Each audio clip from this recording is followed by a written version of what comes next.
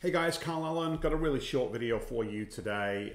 Somebody asked me a question in the chat on YouTube about why do you need equity investors in your deal. There's actually four primary reasons why you would use an equity investor. So let's go through them. So the first one is that some deals just need equity capital, right? So if you're doing an SBA 7A loan, if you don't have an existing business in that industry, then the SBA will require you to put down between 5 and 10% of the total purchase price. So if you're buying a business that's doing, say, $400,000 a year in EBITDA and you're paying a 2.5 times multiple, so it's $1 million deal, assume there's no adjustments for working capital or liabilities or real estate or anything like that. So it's $1 million deal. For the SBA to kick in, say, $900,000 of financing, you're going to have to put down at least 5% of the deal, sometimes 10, so 50 to 100K.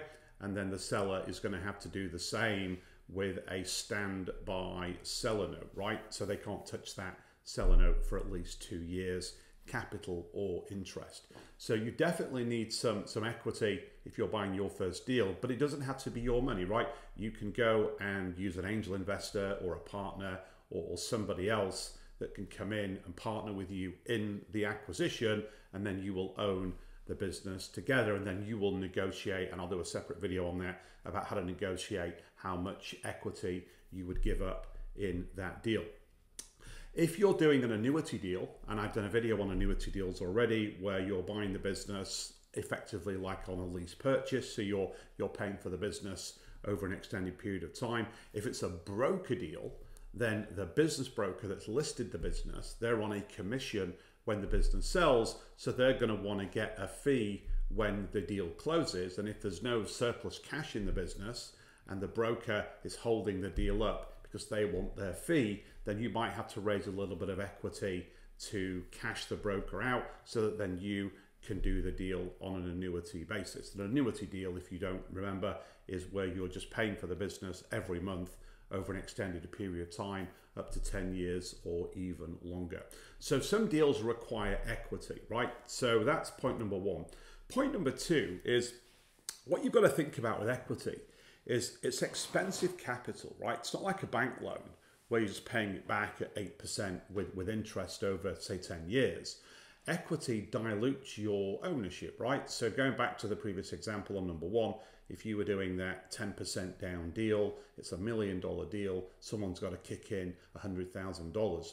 They're not going to buy 10% of the business. It's 10% of the deal stack, but they might want 15, 20, even 25% of the equity, because you're not putting any money into the deal probably. They're taking the risk, so they're going to want that reflected in the amount of equity that they're going to get from you. So if you think about equity capital being expensive money to raise, then really it has to come, in my opinion, with some value add to the deal. Don't just take equity capital, take it from somebody that can add some value to the business, right? So they might have some gray hair, they might have some added credibility, they might strengthen your deal by being part of your investment kind of thesis on this. So they might be from the industry, and most angel investors, they only invest in deals where they do have that value to kind of bring. So for example, a lot of the technology angel investors that kind of more invest in startups than they do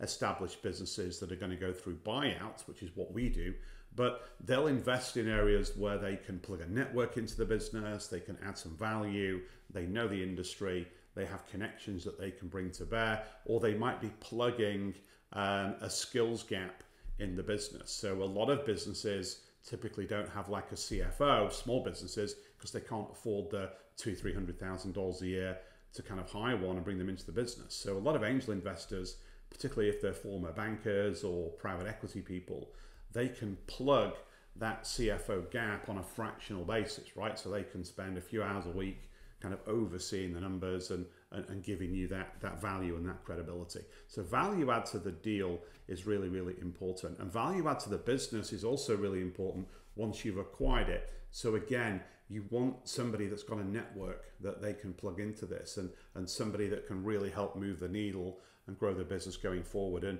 you almost want the investor to do that, and they're going to want to do it anyway because they're guaranteeing the return on their investment with the more time that they put in to that business. And what's also really important about having an investor is you might buy one business and you might not stop at that point. You might have originated lots of other deals. Your first deal might be a platform for you to then go off and acquire other businesses. So you might do bolt-on acquisitions or tuck-in acquisitions. A bolt-on acquisition is where you buy a business and you keep the brand of the business and the reputation, but you're still leveraging cross-selling and cost synergies. A tuck-in acquisition is where you're basically changing the brand of the business you buy to the brand that you've already got. And that's a very dangerous thing to do in a lot of cases. So be mindful of that. And then a roll-up, as you know, is where you're just doing lots and lots and lots of deals within one particular industry to really grow the profit and really generate economies of scale.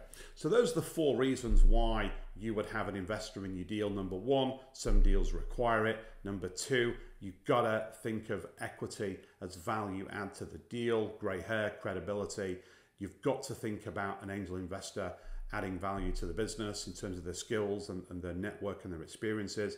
And then it's having somebody in the deal already that can potentially provide additional equity capital to you as you scale up and you roll up by doing more deals. So I hope you found that useful. Don't forget to hit like and subscribe so you can get access to all my videos as soon as I put them up. And if, again, there's a question that is burning for you, type it into the chat. My team will serve it up to me and I will do that question just for you because I know it's also going to have value to the thousands of people on this channel. So I will see you guys soon. Until then, bye for now.